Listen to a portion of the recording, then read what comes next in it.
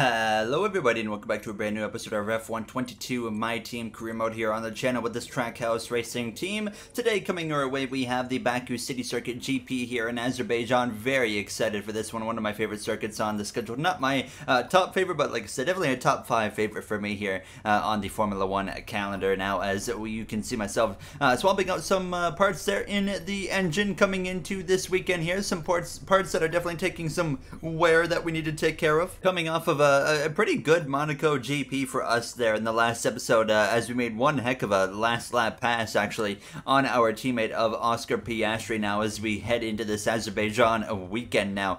Such a fun circuit to drive here now, and honestly, although it's a very kind of straightforward, simple circuit, it actually feels like one of the more difficult circuits to be able to get it round smooth and comfortably as well, because when you got very heavy braking zones with the 90-degree left or right handers, it's a little bit more technical than some of these other circuits here. So I've always had a bit tougher of a time actually putting up a good pace here in Baku compared to other circuits on the calendar as we come through this castle section. Overall, the car felt pretty good. The first lap here in race strategy, actually I did not hit the Delta target, but we would in lap 2, 3, and 4. So we just kind of found a little bit more pace as this run was going on here now, as I was trying to learn this 2022 F1 car on this circuit. A lot of tracks to be looking forward to here in this part of the season with Baku. Then we got my home GP in the next episode of Canada. Then we as well have tracks like Silverstone, Austria, Britain, all coming up as well.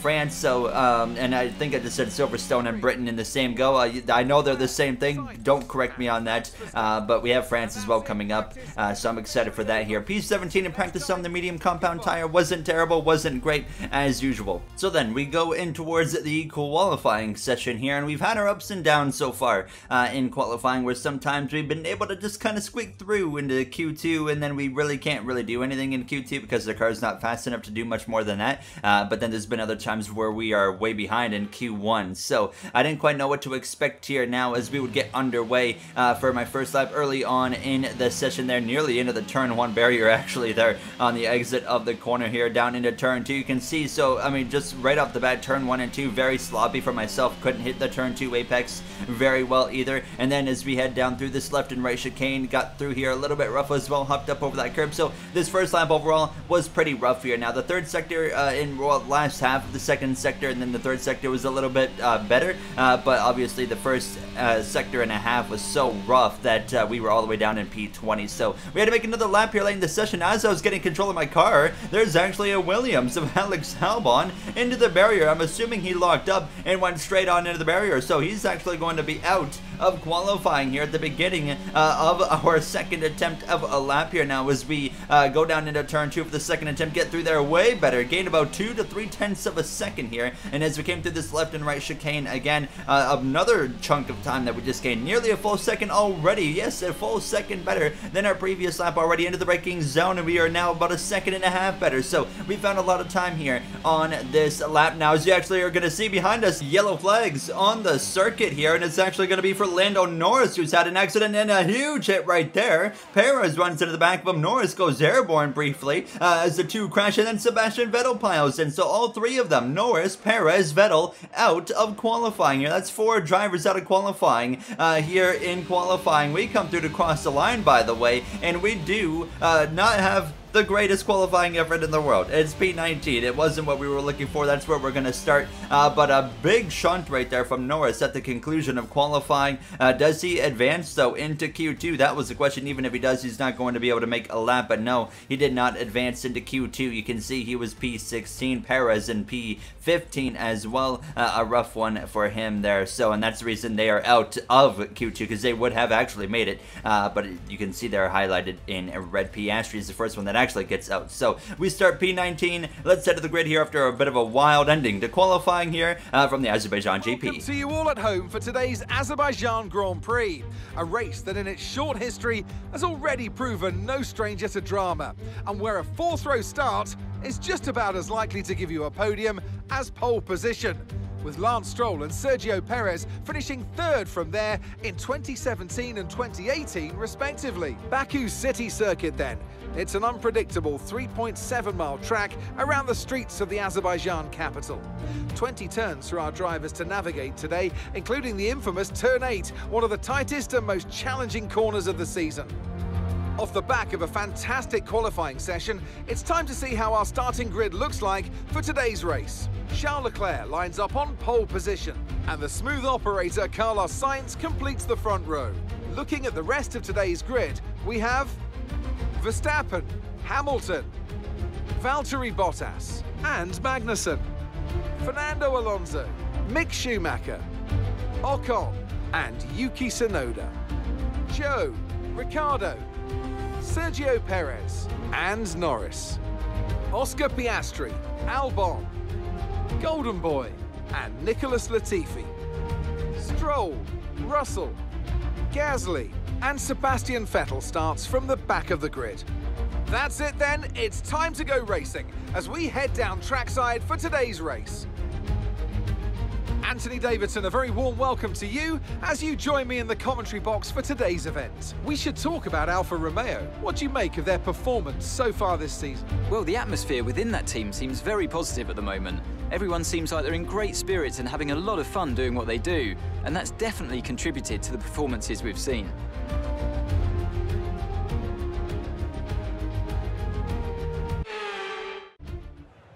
Ready to go lights out here in Baku. Two strategies up for grabs here, but we're going to go with the usual medium to hard compound strategy and hope for the best here now as we do move up a few spots from 19th into 17th. Our teammate of Piastri up into 15th here as we're ready to go lights out. And once again, Charles Leclerc at the front of the grid. It's unbelievable. He's been on pole with every single episode, I think, so far. It's been absolutely insane what he's been able to do. And I feel like if we just give him one bad race, I think everything could kind of change here. But we'll have to wait and see how today goes in Baku, where anything can happen here at this kind of circuit now, as it's going to be 5 red lights, and it's going to be a very quick release here as we are lights out and underway, and Leclerc has an easy glide down into turn 1. You can see Verstappen alongside Carlos Sainz there into the corner. Contact right up the bat between Sainz, the Spaniard, and Max Verstappen. There might be already some wing damage there on that Red Bull, and his day where he maybe can put the fight to Charles Leclerc has potentially already come to a bit of a halt here. We'll have to find out at the end of this first and opening lap. Lewis Hamilton is away. Well, George Russell, by the way, we never saw it in qualifying because it must have happened when I was off the circuit, but he actually had a retirement as well, so he had to start at the back now. As you can see, the Red Bull fighting with the Alfa Romeo in the background. I was nearly actually into the barrier now, as you can see, Zhou Guanyu holding off Perez just behind, as well as you got the McLarens of Ricciardo, Lando Norris as well, trying to scrap it out here now, as I was not a great start for me. Unfortunately, couldn't do anything. I was still behind my teammate of Oscar Piastri, but it was certainly not a bad start. You don't have a very long run down into turn 1 when it comes to Baku. Briefly on board with Piastri right there as we head down towards the little uphill castle section here. Such a treacherous part of the racetrack here, but everybody was able to get through there nice and clean and smooth on this opening lap of this GP. And look at the lead that Charles Leclerc already has over second place of Max Verstappen. I'm pretty confident there's some wing damage there on the Red Bull, and we're about to find out here in a few moments time there. Lewis Hamilton up in 4th place, and how about Kevin Magnussen up there in the 5th running position? Bottas there in P6. So far, so good day of for those guys here now, as we're going to see. Let's keep an eye on Max Verstappen here as we head down this pit straight here, as Leclerc is well ahead. Carlos Sainz closing in on the Red Bull here, and sure enough, there goes Verstappen veering to the left side of the track, and he is going to head into the pit lane there to replace his front wing. So he did pick up damage. We'll get a look here momentarily at the contact that potentially happened right there between him and Carlos now, as he's going to come in and I would assume put on the hard compound tire. Yes, he does, as well as a new wing. And Sergio Perez, his teammates actually, and they're going to do a double stack in there, as Lance Stroll in the background pitting as well. Here's the contact on the start between Verstappen and Sainz right there. Sainz makes a mistake there on the entry, pushes a little wide right into the side of Verstappen. Here's the contact here with Perez right to the rear wheel of Bottas, and there goes bits of his front wing, and Stroll picked up some damage as well. And sorry, not on Bottas's wheel, that was on Zhou Guanyu's rear rear wheel from the contact with Perez here, as we were now up in 16th place after all that madness. And George Russell still behind myself. He was looking for the opportunity to get past, but here on lap 3,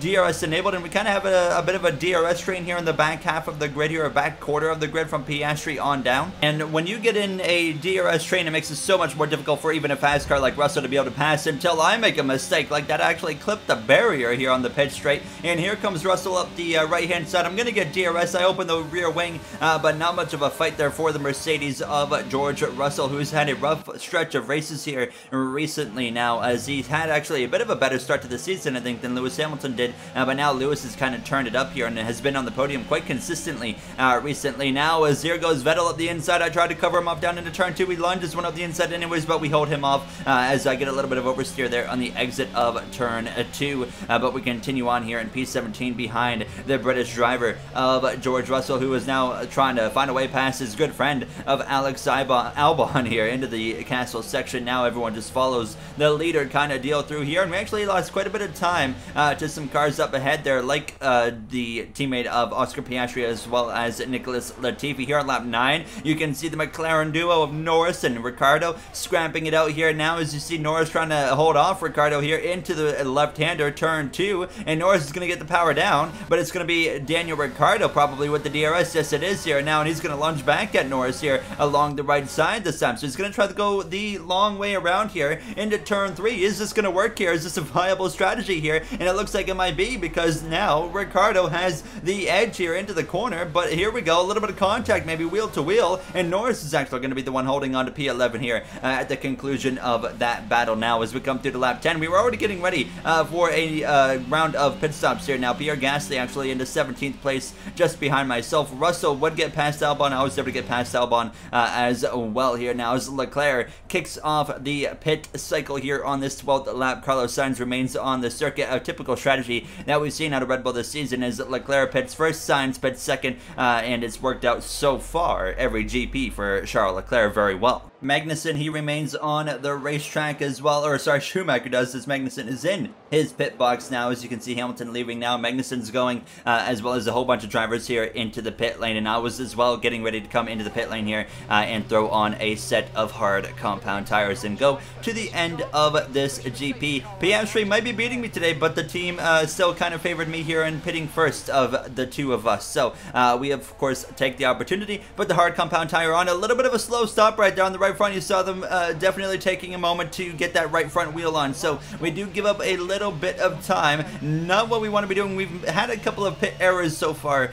this season, as you see me brake and let Perez go here on the cold hard tires, and as well that allows me to get DRS. Pit errors though like that, you know, right now they don't mean a lot to us, because we're not really fighting for much with this Trackhouse Racing team this whole first season. The reality is we're just pushing to make this car better. We're not out here really fighting for much. We got a point so far at Miami with a lot of luck on our side now, but like I said, that's not the main push, as actually the safety car is going to come out on the circuit. You see debris all over, scattered there on the exit of turn 2, so I'm assuming that's what it's for, and it was actually Pierre Gasly who runs into the back of the Williams of Nicholas Latifi. The wing shatters, it goes everywhere, debris all over the place. Safety car comes out here just as the pit cycle had been ramping up here, so we were in P20 in the safety car queue. You see the engine logo there, or icon up, by the way. That is because of our gearbox. It is so worn, but I wanted to try and make it one more GP, and so far so good. We made it majority of the way through this race with the gearbox still intact and no issues so far. Now, as though what has happened here, Max Verstappen is out of the race under the safety car. He has crashed under the safety car. You see the right front wheel in front of the car, and here's a replay of what an embarrassing shunt for the defending World Drivers Champion, whose season continues to kind of go on this downfall spiral, and it has just gotten worse for Verstappen, who's out of the race. The first retirement. It's been a surprisingly calm GP, and the most chaotic moment has come under the safety car conditions here. Now, as we were finally getting ready to go back green, coming to lap 17, which means we're going to be left with a 10-lap sprint here. Does anybody have anything for Charles Leclerc? Can Carlos Sainz or Lewis Hamilton put the fight to him? Very unlikely at this point. It's been an unbelievable season for Leclerc. He continues to dominate as he leads the way down into turn 1, and I was looking for an opportunity to send one up the inside here, and that's exactly what I would do. I would get all the way up to side by side with Albon for 13th place, and we make it happen up into P13 there. It was a very bold and aggressive move, but we make it work, and George Russell was actually in the pit lane at the beginning of the restart. I don't know why, but that's where he was. So he was way behind Piastri with a lock up there. Down into turn 3, a little bit of contact with them now as we're going to be side by side into the corner. He's been outpacing us all race long, kind of like what he did in Monaco, but kind of like as well in Monaco. Late in the race, we're going to pass him just a lot earlier than what it was in the final lap in Monaco here. Now we still have 10 laps to go, so we get in front of Piastri, and immediately I'm asking for an update on the car status there, because we did make contact, but it actually, there was a bug or something. It didn't actually respond to me, so I didn't really know, and I nearly gave myself wing damage right there into the barrier, but fortunately we did not hit it now as we continue to run in P12, and then Piastri actually comes into the pit lane here at the conclusion of lap 19. So what has happened there with Oscar, and you're going to see it on board, he was actually in a 3-wide battle earlier in the lap here, and he just goes straight into the barrier there, misses his braking zone. He was 3 wide actually with Albon and Perez, who's trying to recover and move his way forward there after that wing damage earlier in this GP. So unfortunate for Piastri, whose race has kind of turned into a bit of a downfall, and that's kind of happened to Piastri a few times this season here. As Perez now, he was on the move, he would pass me, we would drop back down to P13, and Piastri actually again comes into the pit lane on lap 23, and I went and looked in the replay system after the race and could not find why he was in the pits, but he wasn't the only one. There was an AlphaTauri, an Alfa Romeo, as well as a Haas of Mick Schumacher, who all pitted on the same lap, which I couldn't, like I said, find out why any of them actually pitted. There was no contact, no wing damage or anything here. Now his yellow flag's actually in the background on the track map, and it's actually going to be for Valtteri Bottas there in the Alfa Romeo, a mechanical failure for him, the 2nd retirement of the day. Holding our own here though in the closing laps, a much more chaotic GP in the last, 15 laps compared to the first about 12 or so laps here. So we come to the final lap here in Baku. Latifi got passed by Perez, was just about a second ahead of me. Just not enough pace in this car though to be able to go run down Latifi here, especially with the lack of straight line speed in this Trackhouse car. So at the end of the lap, it's Charles Leclerc again who's going to come through to extend his championship lead, especially when Verstappen has a failure or an accident. It's going to make it so much more of a gap there between those two signs. And second, Hamilton again on the podium, but it just can't seem to do better than third. Magnussen, Alonso 4th, and 5th. Great day for Haas and Alpine, as well as Ocon is up there in 6th position here as we come through the final challenging corner here. Now it's just a sweeping left and right-hander up ahead, and that is all that remains for us now as we use up the rest of our ERS. They're nearly under the barrier again. I'm pretty sure that barrier on the left's new this season. I don't remember one sticking out like that last game, but nonetheless, down the straightaway for the final time. DRS open, but it's not going to be enough to close in on Latifi. We're going to come through to cross the line for a 13th place result here in Baku, and with the overall pace in this car, I will take that. I felt like 13th place honestly is better than the pace that we showed today, so overall pretty happy with the result here in Azerbaijan. George Russell, surprisingly, is actually going to get driver of the day. Let's head to the podium for the celebrations. That's a fantastic performance from Ferrari. It hardly looked in doubt. Well, Anthony Davidson, a resounding victory today, but what set them apart from the rest? Well, time management probably played quite a large role in the outcome of this one. As ever, it's not just about speed, it's all about maintaining that speed consistently over a stint, over a race distance. So being able to keep up the lap times while still being smooth on the controls and gentle on the tyres, that's really where the race was won today.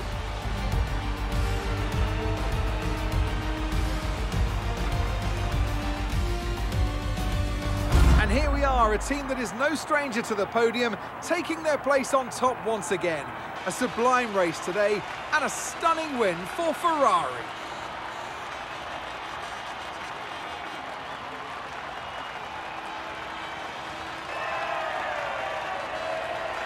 So then, Charles Leclerc, yet another victory on the season. His worst finish continues to be at Jeddah in 2nd place, where he actually dominated that race, but lost late to Max Verstappen, who was able to close up on him due to a safety car. But with the whole R&D and the progress being made by each team right now, Red Bull is slowly dropping off from Ferrari, who's pulling away, and Mercedes is getting tighter and tighter with Red Bull. So it's really kind of Ferrari, then it's Red Bull, Mercedes right together, battling it out there in second and third. And like I said, Ferrari just kind of can't really be touched right now. And hopefully, though, something happens, because I don't want to see Leclerc go run away and at this rate win the World Drivers' Championship like halfway through the season with the pace that he has been putting up. But like I said, I think last episode, it's Ferrari that we're talking about. There is very well a big opportunity. They could be the Ferrari of real life here and throw it all away very easily. So that's why I'm not concerned. We're not even halfway through the season yet, so there's really it's too early to kind of get involved in the championship talk here. But it's certainly something alarming to see Leclerc pulling away like that over everybody. Verstappen, Sainz, Hamilton, etc. Now, as you can see us trying to get some more upgrades in the car post race here in Baku. Justin Marks funding this team as much as he can, and in the next episode we head to my home Grand Prix in Montreal, so very excited for that one. Hopefully we can put up some pace there, but you can see we're still struggling to make gains here. I'm really hoping we get a regulation change at the end of the season. I think that's going to be our opportunity if that happens, so I'm really hoping that will happen. And usually at the end of the first season in most F1 career modes it happens, so knock on wood, we'll have to wait and see. If you guys enjoyed, you know what to do. Thank you all for taking the time of your day for watching. I really do appreciate it. Now, so see you guys in the next one for my home Grand Prix in Montreal for the Canadian Grand Prix. Thank you for watching. See you guys next time. Have a great day, everybody.